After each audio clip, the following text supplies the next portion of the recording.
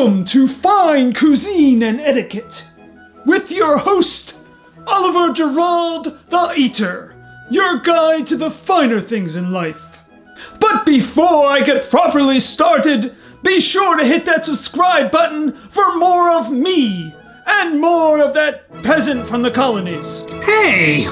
Easter brings back a lot of memories for dear old Oliver.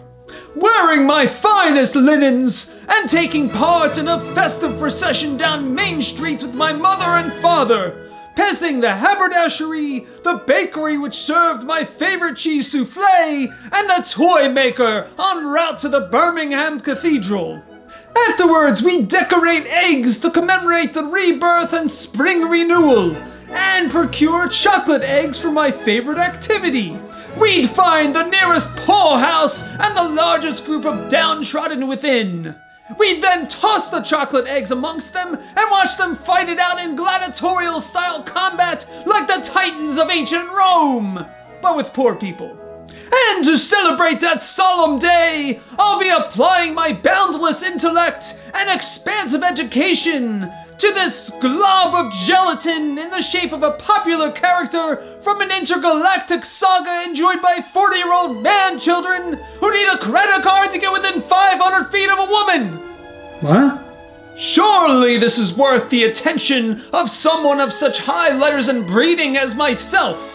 But I will admit this baby Yoda, as the man-children call him, is a miniature delight with his oversized hearing orifices, an amphibian companion that I can only assume is what the females of his species look like. Baby Yoda's getting lucky tonight. Sadly, this green lizard or toad is more aesthetically pleasing than its flavor. Those charlatans from Disney, who I otherwise admire for their ruthless business sense, claim this edible baby Yoda tastes like fruit punch, the nectar of the peasant class.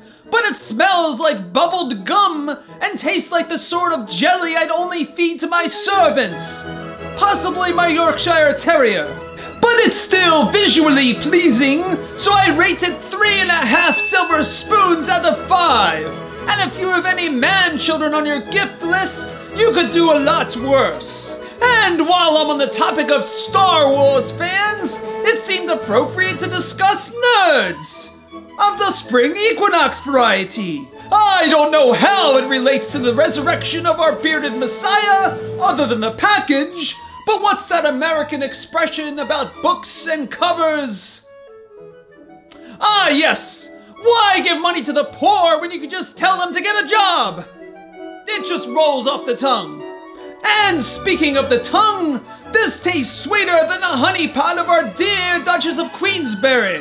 But since no one bearing the title of this candy has ever seen a honey pot that they didn't pay for, this seems like a contradiction. Despite it having as much to do with Easter as trigonometry, this is a tasty treat, and I rate it 4 silver spoons out of 5.